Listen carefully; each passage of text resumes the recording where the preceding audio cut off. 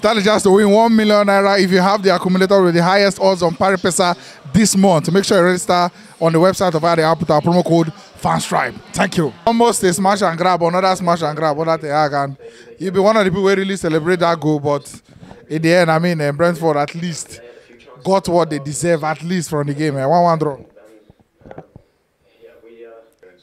I don't get any internal sickness, so I'm very okay. Now my height be this, now my color be this. But if I by any mistake you hear say Man U is gone, Ronaldo is gone, the cause of my death, there's no need for autopsy. It's Manchester United. When you hear say Dangote broke, Dangote is broke, Dangote is broke.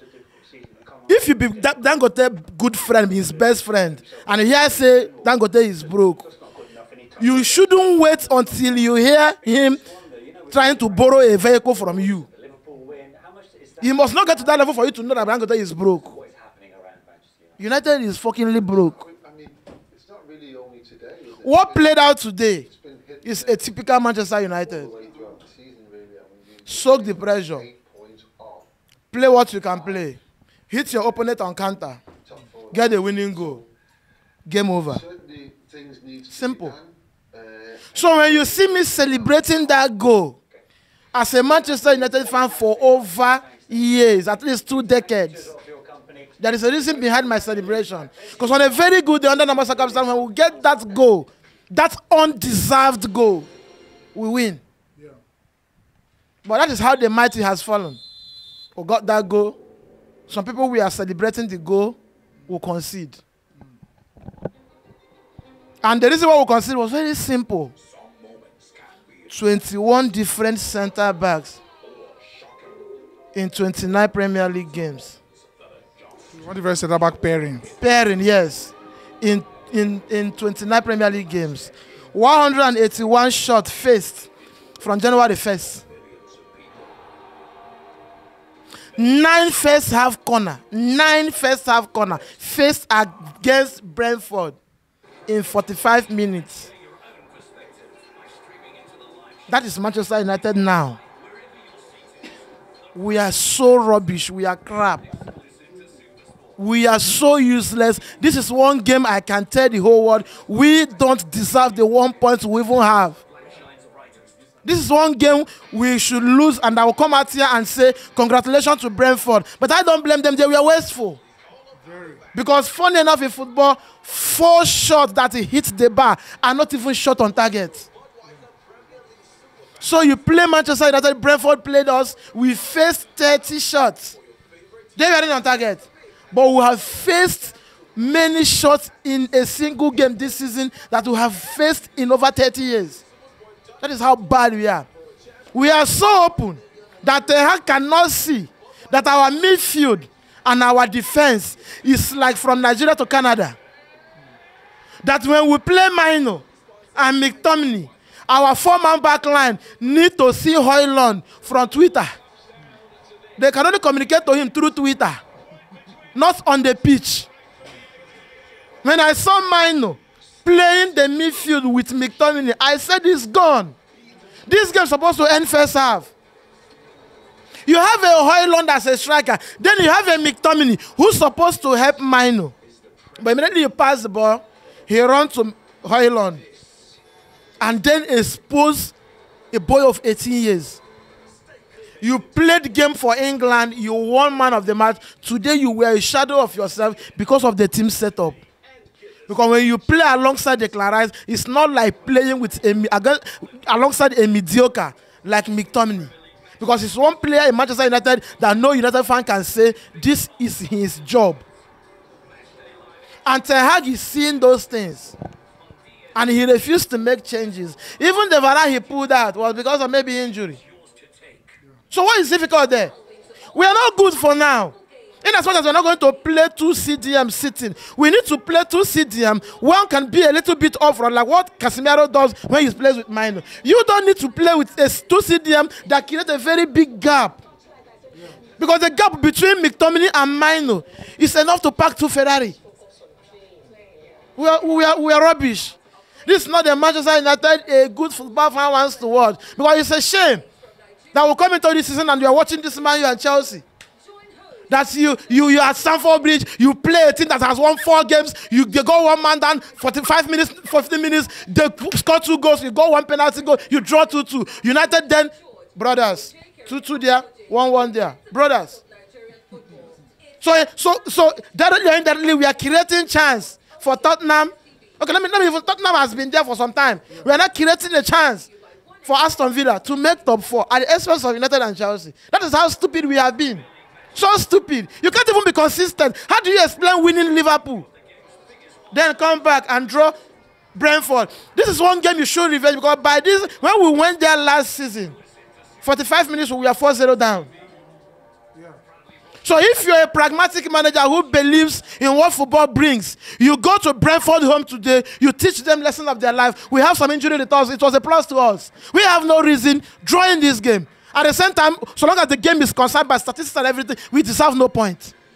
But before going into this game, we deserve to win this game very clean based on what happened there. Because when we played there last season, after the 90th minute, people were asking, is Ten Hag the man for the job? There were questions. But after that game, we turned things around by winning Liverpool 2-1. Things begin to take shape. But what's our problem?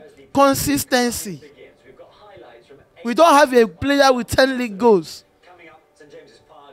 Chelsea have a 13 league goal player, is 11th. You can't even defend well. Against a Brentford that has been wasteful for 90 good minutes. They gave you 9 extra time for you to win a game. You are the bigger team. Make good changes. The 2 centre-backs that started the game left, another new centre-back comes in. Then what did you do to the midfield? What did you do? What was your team talking immediately you get the goal? What did you tell your players? Because this thing is not new. We've seen it over and over again. United scoring and conceding. That this is our pattern. We score a goal before we celebrate the goal, we concede. That has been us. But you can amend it. When Bisaka lost the ball, instead of him to run, he was throwing. He kept him onside. He kept Tony onside. He kept him onside. He was the reason why Tony was onside. So if you're a serious-minded player, playing under a serious manager, having a fear factor, because under Pep, he can throw. Under Jurgen Klopp, he can score. Under a man like Ange Postecoglou, he can score. But he's in the Manchester United where immediately his feet, he plays. Everybody has his position. So there is no threat, there is no respect, there is no fear. It's a big shame. Big shame. And do we talk about Højlund again? Because, I mean, low number of touches again. And I don't know, the team was poor all around. And people like Bruno Fernandes, Garnacho, Rashford too, the people behind him. I mean, all of them worse than him even. You wanted Højlund. You got him. Let's assume there wasn't. You didn't get maybe your first choice striker, but you got Højlund. He's 20 years, you knew. He had 9 goals last season. You bought him to be your out-and-out striker. So you know. If he's crap, if he's not playing well, I blame you. Because there is no way a striker in number 9 playing a team with Bruno Fernandes, Rashford, and Garnacho should be coming in deep. Digging deep like a legendary hurricane to pick balls. He's not picking the ball. He's committing so many fouls. He's not touching the ball in the balls. He has no time in the ball. He spends 0 time in the balls. So how do you get the ball? Your position is 0. So you are the manager. What do you do? Because people, I don't know what people think about managers. You come into a club to manage players, not the club. You manage the best out of a player. Raheem Sterling was so wasteful until he met Pep. Pep brought at least a little bit best from him. He started finishing well. So you are the manager. Can you tell your striker, this is your position, stick here, play less of the ball, go for less of the ball, stay here, patiently wait for the ball. That's what Erling Haaland does. Whether there is ball or not, stay there, wait for the ball, it will come. Then tell your 2 wingers and your number 10, please, there is no need shooting from outside 18 when you have a striker pass to him. They are neither passing to him. He's neither positioning well, because most of the time we see McTominay getting the goals. So how do you blame United for not playing for him when you see McTominay getting the goals? So he's not positioning, he's not concentrating. So he's poor.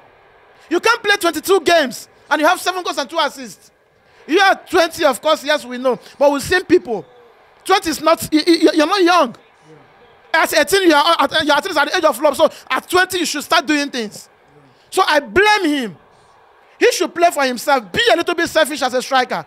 That's what makes you a striker. You can't be playing for the team that's not playing for you. They are not giving you the ball. Stick to your position. Let the whole world see that you're being isolated. The manager talks about it. But when you keep running around, trying to do a hold-up play you cannot do, you commit fouls. It's your fault, bro. And then let's move. I mean, so many performances on the Brentford side, but if you had to pick a man of the match all around, who would it be? The man of the match is the man that caused the equalizing goal. If Anthony is the man of the match. Tony is the man. From the first half to the last whistle, he is the man of the match. He came for an audition. If we have money by summer, if Anthony is an option for Manchester United, he's an option for Arsenal, he's an option for Chelsea. So whatever you see him doing, there is an intention behind it. Is he good? Fine. Is he pretending? No. Where he's coming from, by now he should be depressed. But he's not depressed. He's not missing anything. He picked up from where he stopped before the ban. So he's the man to go for. He is the man of the match from the... Even if they stopped him from the first half, he will still win the man of the match. Because today, I think the game was against him. He had so many chances. He played very well. He had so many link-up play. He made some runs. He even passed some balls. Like the game was against them, but the only good that happened that they ended up grabbing the point because had they been who won that game, to me, it would have been unfair. We deserve not to win. Even the 1 point, we don't deserve it. So Tony happens to be the best man in the game, and there's no argument about it. Your final thought? Do I even have a final thought? On a weekend, West Ham lost against Newcastle. Those men are behind you. In front of you, Tottenham won their game. Aston Villa won convincingly. You are chasing top 4. The only thing you need to do is win when they are winning. Keep the pressure on them. When they lose, you win. When they win, you win. That's the only way to go. So when the 2 teams are ahead of you win their games and you end up drawing your game, you throw away 2 points and you discuss top 4. You're just wasting your time because you can't get top 4. As we speak, United cannot make top 4 because I don't see Tottenham stepping. They can't drop. Tottenham can. If there is a team to drop among these 3 teams competing for the 4th position, it should be United because we're not playing. There is no football we play. We play smash and grab. It's no longer working. They sit back. They even allowed their goalkeeper to take their set piece. They knew very well that we don't have the confidence, we don't have the competence to even hit them on counter. So you can imagine when the goalkeeper take all the whole set piece in 90 minutes. A team that has Rashford, Garnacho, Højlund, Bruno Fernandes, and your opponent allow the goalkeeper to even take free kick inside your box. I said our half, yes, sorry. I think Ten Hag is becoming a little bit tactically poor. There's no argument about it. We can't save him from all this. Because if he has been doing well, he can finish third last season. Today he's 6th. You blame him, you blame the players, then you blame the Glazer for their poor, useless recruitment. That's well. It's official!